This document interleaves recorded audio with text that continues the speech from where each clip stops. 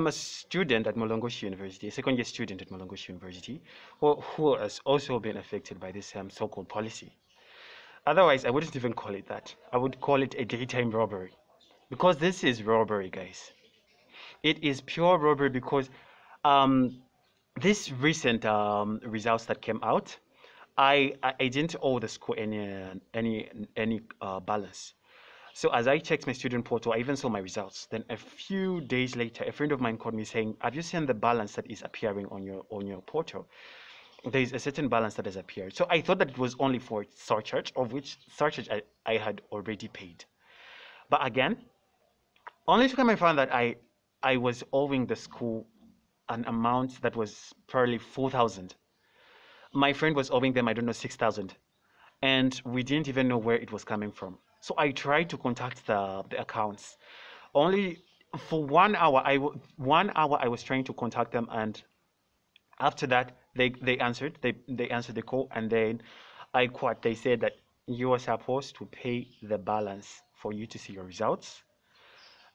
When I asked them why, because I've already cleared my balance already. And then he goes to say, if you did 4 courses in your first semester, in your first year, first semester, you are being billed as if you did 5 courses, of which that wasn't even making sense. Because if you did the calculation, if you did the math, one course is 2,295 times 4, because I was taking 4 courses first semester, and others were taking 3, others were taking 5, but still even those that were taking 5 have already been billed. I don't know, they were billed 11,000, but again they have been billed, I don't know, extra 2,000. Into the number of courses you're taking. And for 4 courses, you pay 9,180, and for 5 courses, you pay 11,475.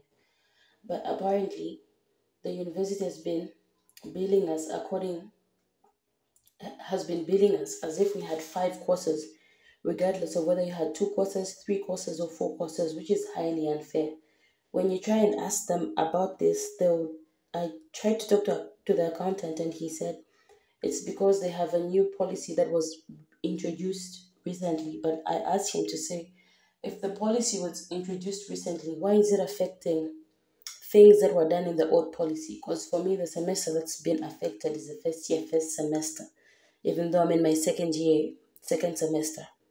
So the type of explanation they're giving us is not making sense. And the fact that there's no memo released, there's nothing that can back up the information is really, really stressing us and our parents. Please, please help us. I'm a student at Mulungushi University, and I'm here to complain about what the school is doing to us. We are being charged extra amounts for our tuition fees. We don't even know where it's coming from. For those that are taking 4 courses, are supposed to be paying 9,180 kwacha, because they last told us per course was supposed to pay 2,295 kwacha. So if you're taking 4 courses, you're supposed to pay 9,180 kwacha, but now we are being billed. For those that are taking 4 courses, are being billed for 5 courses. Some of them that are taking 3 courses are being billed for 4 courses. We don't know why they are doing this to us, but as students, we are being inconvenienced. Our parents are being inconvenienced. For self-sponsored students, we are supposed to start preparing for the next semester, but we don't know how we are going to even prepare because of this inconvenience. I beg, please, Papa Pata, Talomba Mutung, we want that you help us. Please hear our cry.